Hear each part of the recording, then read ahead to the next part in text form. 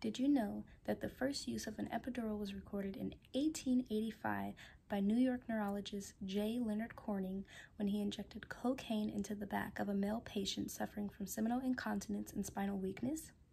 Well, today, over 50% of women choose to use epidurals during childbirth, and most of you may already know how difficult and how painful childbirth can be through your own experience, through someone else's, or through watching TV and movies. As a doula and a student midwife, it is important to me to ensure that my clients have the tools and the resources to make informed decisions when mapping out their birth plan. In today's speech, I will present to you the risks and the benefits of using epidurals during childbirth. First, let's talk about the benefits.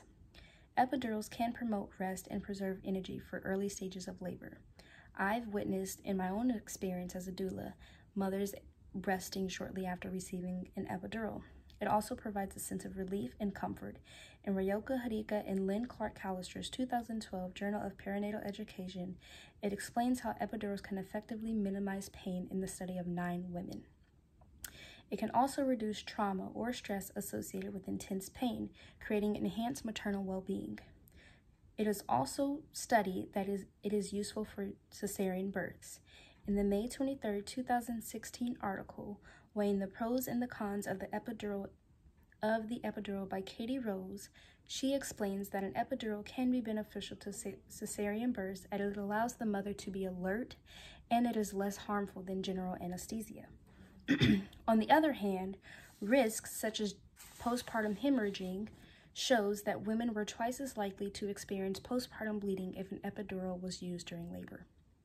Drops in the mother's blood pressure can cause a decrease in the baby's blood supply, which could be dangerous and can lead to an emergency C-section. According to the January 3, 2008 Epidurals Risk and Concerns for Mother and Baby by Dr. Sarah Buckley, up to 50% of women using an epidural during labor experience hypotension. Instrumental delivery is also a huge risk. In the conventional obstetric mobile epidural trial, 37% of women who received an epidural experienced instrumental birth.